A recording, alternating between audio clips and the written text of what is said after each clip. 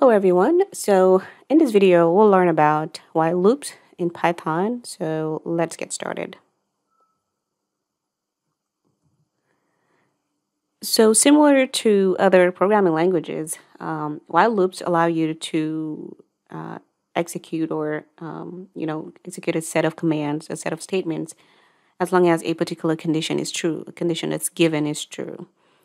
So as far as syntax, you need initial conditions, and then test expression, which if it's true, then you enter the body of the loop, and if it's false, then you exit out of the loop. So let's kind of get into some examples here so you can kind of see how to apply it.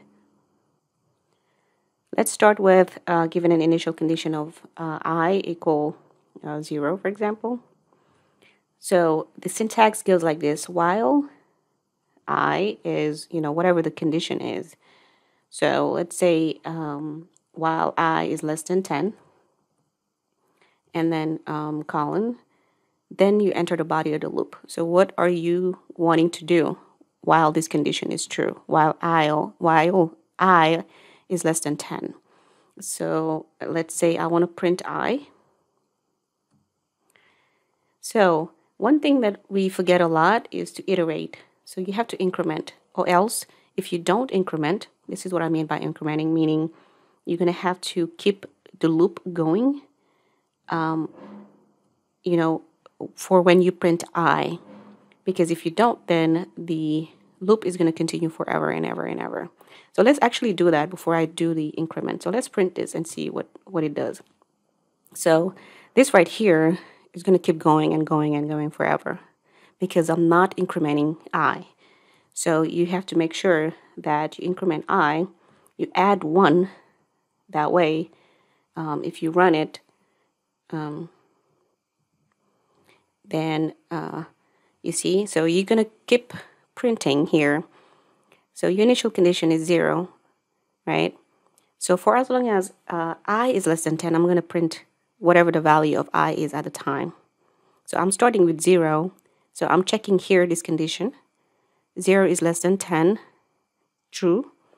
That is the test expression. And I'm printing this. I'm printing I, in this case is 0. So this is right here. That's the result. And then I'm going to increment.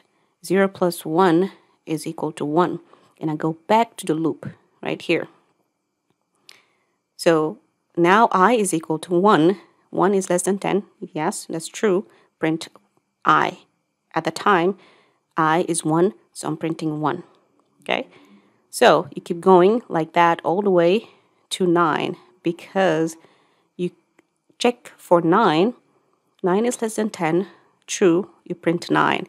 And then you increment, right? So here in this case, you have 9. 9 plus 1 is 10. And you come back in here and check the condition. So 10 is 10 less than 10? That's false, obviously. And so you exit out of the loop. So that's kind of how the logic goes, the flow chart in a sense. So remember to iterate the value of I, otherwise it's going to continue. The loop is going to keep going and going like we've seen earlier. However, if you want to stop the loop, even if this condition is true, you can use the break statement. That's what they call the break statement. So this is how you use it. So for example, you want to exit the loop. So the loop stops here at 9, but you want to stop, let's say, at 5, right? So we know that 6 is less than 10, 7 less than 10. You could keep going, right, until 9. But let's say I want to stop at 5. I don't want to keep going. I want to stop at 5.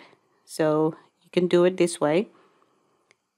If I, for example, is equal to 5, then use the break. So break will stop at 5. And let's run this and see. You see? So even though, you could have gone all the way to 9, but I'm using the break statement to stop the loop, even if this, while the condition is true for, all the way, but, so you can use a break statement to stop the loop or, for whatever condition you want, if the, while the condition is still true. So that's what you use the break statement for. So you can also still within the while loop statements and whatnot.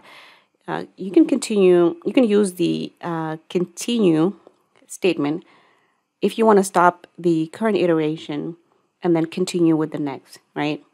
So break statement is going to, like I said, stop the loop at a certain condition, while this condition is true. But continue statement is going to stop the current iteration and then continue with the next. So this is how it goes, for example.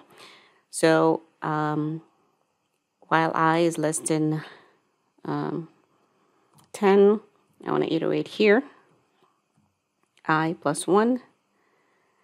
So if I is equal to 5, I want to continue. Let's just do this. So continue, and then let's print I here. Print I. So let's run this and see what the output is. So note here that 5 is actually skipped, and that's what I was saying. So it's going to iterate all the way to 5, and it's going to stop there, right?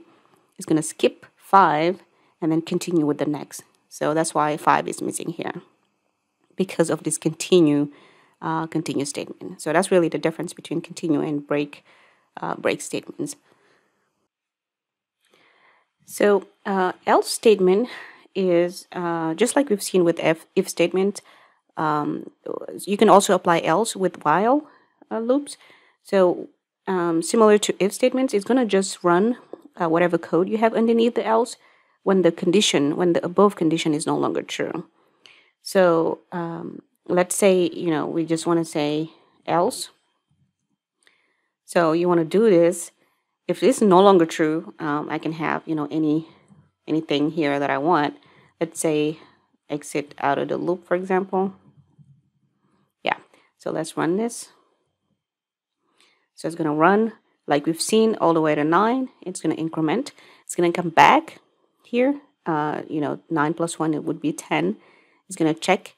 So is 10 less than 10? That's false, obviously. So because that, the condition is no longer true, now it's going to print whatever is underneath the else statement. Okay, so that's why you see here after 9, it's going to print exit out of the loop underneath the else. So remember, with while loops, initial conditions, test expression, that's really the syntax, and then condition, whatever statement you want to do, and then don't forget to increment. And we've seen break statement, what it does. We've seen continue statement, what it does. We've also seen, the else statement, what it does. So just practice with a few examples with while loops, using the different things that we've seen so far. And let me know if you have any questions. Thank you.